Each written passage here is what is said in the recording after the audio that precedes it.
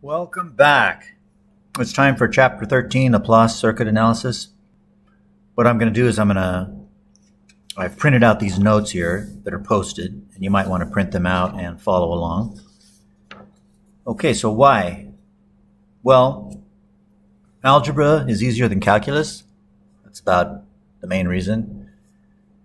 So we want to be able to get rid of integral differential time domain equations, right? Integrals and derivatives, and just use S-domain polynomials directly, because that's can be easier than using calculus. And the second reason is we want to be able to model transient response. So the book spends a lot of time talking about the impulse function, delta of t, and the step function, u of t. And those are good. We'll deal with those a little bit, but not a lot. Mostly I want to talk about some other things. But another way to think about this Laplace is that it's a more general case of phasors. Like if you remember from chapter 9, phasors, the frequency was constant, right? And we only dealt with the steady state, right? So we were modeling steady state sinusoidal signals with no transient response. So in that case, the frequency is constant. You'll have some input function that's a constant, and all the other signals in the circuit will be sinusoids. They'll only differ in the magnitude and a phase angle, right? That's chapter 9 stuff. But here, frequency is a parameter. Frequency can change. Also, we can model the transient response. So what is that? Well, think about your house. You know, there's sinusoidal power signals, but you're flipping things on and off in your house. You're turning on your microwave, and your hot tub clicks in and out, your air conditioner click in and out. So those are sinusoidal input signals, but they're switched on and off. And so that initial switch will form a transient response. So Laplace lets us model these kinds of transient responses a little bit better. So you can think of it as a general case, a more general case of phasors, where omega is a variable, the frequency omega is a variable, and we can model switches opening and closing a little bit better. All right. So here's circuit elements in the S domain. So we have Ohm's law, V equals IZ. We have our three passive elements, resistors, inductors, and capacitors. Here's a voltage and a current and a resistance. So resistance is just resistance. It doesn't change. So you just use V equals IR, Ohm's law. For inductor, you'd use V equals IZ, and the impedance is given by SL. Okay, so SL has units ohms for an inductor, and for a capacitor, it also has units ohms, but it's given by 1 over SC. So we're skipping a lot of math on why this is the case, but we're just going to use them. All right, another a very important function or concept that is introduced at this point is the concept of the transfer function. Now we're going to see the transfer function in future chapters when we talk about Fourier analysis and frequency filters. And if you go on in circuits, you'll deal with the transfer function and higher level upper division classes and stuff. It's a very important concept. So the transfer function is just defined as the ratio of the output over the input for the Laplace domain. So it's given by h of s is the symbol we use, and it's defined as some signal y of s over another signal x of s, the output y of s over the input x of s. Okay, where y and x are just some chosen signals. They could both be voltages, they could both be currents, it could be a current and a voltage, or a voltage and a current, and they could be anywhere in the circuit. So those are chosen, all right?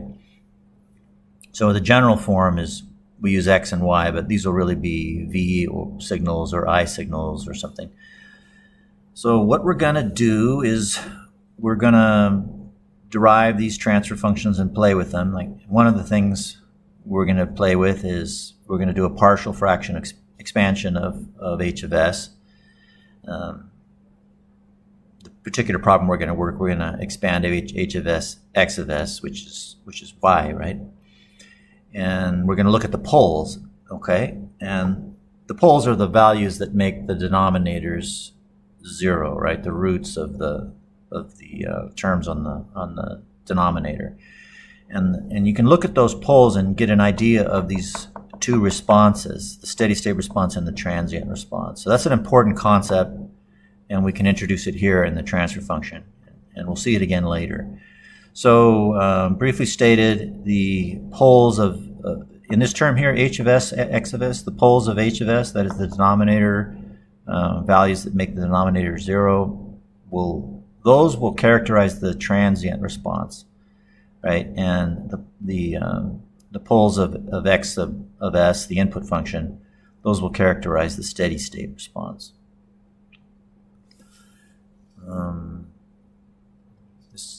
Let's see, should I say, this does relate back to Chapter 9. And remember, in Chapter 9, we were just talking about steady state. We sort of ignored the transient response, right? We just figured that, there's no switches. And in that case, the steady state response is characterized just by the input, right? In x of s. Remember back to Chapter 9, you have some input signal, some voltage signal that's a sinusoid. And then from that, we know that all the other signals are going to be sinusoidal signals. They'll only differ by their magnitude and phase. That's Chapter 9, right? Well, that shows up here in this x of s thing. But h of s models the transient response. That is how the circuit responds when a switch is open or closed. Okay, so it's a more general case of frequency than phasors are.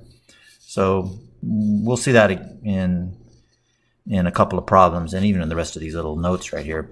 All right, here's a simple example just to get into this transfer function thing. So let's say you have some little circuit here, just about the simplest one you could make here to understand this concept. So we've got a time domain circuit here, little v's of t.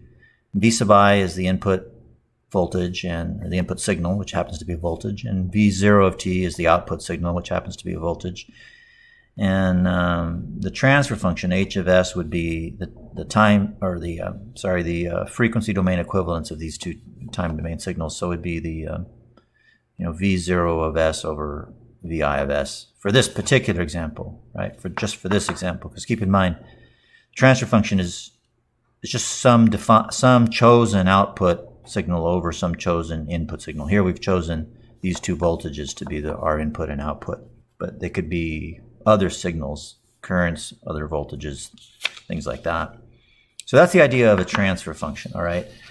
We're going to play with that. We're going to derive some transfer functions. We're going to factor them and look at the roots, and we'll even get the time domain signal out of those transfer functions. And the point of all this is just, well, one of the points of all of this is just to start working with this stuff so that as we move on in the material, it's we don't get lost. All right, page 2 of the notes. So we'll talk about the transfer function, and then I want to kind of do one problem on sinusoidal steady state response using the transfer function. Okay, so we can do that. So given a transfer function, h of s, okay, you can use that to get the steady state response. So assume you have an input function. This could be a voltage or a current. So generally speaking, we use x of t to model some voltage or current signal. So assume you have some input function. This will be switched. Otherwise, it would just be steady state. There would be no transient response, right? So there's a u of t in here implied. So you go home and you turn on the air conditioner, and this sinusoidal signal gets switched into the circuit. So yeah, it doesn't say that, but there's a u of t implied in here. Anyway, so say your input function is this. then it turns out, and we're skipping a whole bunch of math derivations, but it turns out that if you solve the transfer function h of s at j omega, just plug in j omega into whatever the transfer function turns out to be, some big ugly partial fraction is what it's going to be. But you plug that in and solve it at j omega, you'll get a constant. You'll get this here. Well, this is just a phasor. It's just a magnitude. The vertical bars are the magnitude signal, and then a phase angle. They just, in this chapter, they like to use this notation for a phasor. So it's the magnitude of h at j omega times e to the j theta of omega, and theta at omega, this little guy right here, is a phase shift. Okay, so given a sinusoidal input signal that's switched in to the circuit, and assume you already have the transfer function. If you solve that transfer function at j omega, then you can find what the steady state time response will be after the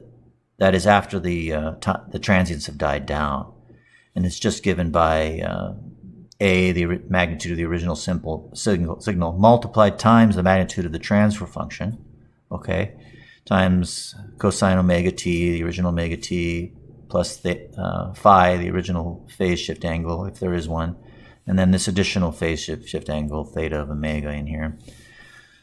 So kind of what we're saying is, it could look like this, just as an example. Like, you could have a sinusoidal signal that's switched into the circuit, and the response may have a transient component to it, but eventually it's going to settle down to a sinusoid.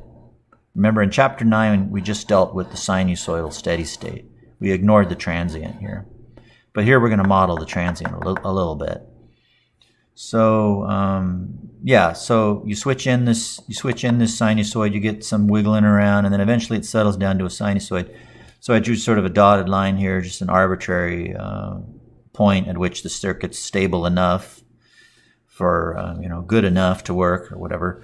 And so to the right here is a steady state, and to the left is a transient. And the steady state signal is given by the poles of the input function. Remember, this is going to be a Laplace partial fraction algebraic expression. So you look at the poles, the values at the denominator that make the partial fraction terms 0, the poles, and those will give you an idea of what the steady state will look like. And then you look at the poles of the transfer function, and that'll give you an idea of what the more wigglish, the transient part of the signal will look like. All right. So this is a little bit heady, and it takes a lot of faith because we're skipping a lot of math to come up with these things. But hopefully we'll work some problems, and that'll these concepts will seem clearer to you. All right. So I'm going to go work some problems now. I'll see you in a bit.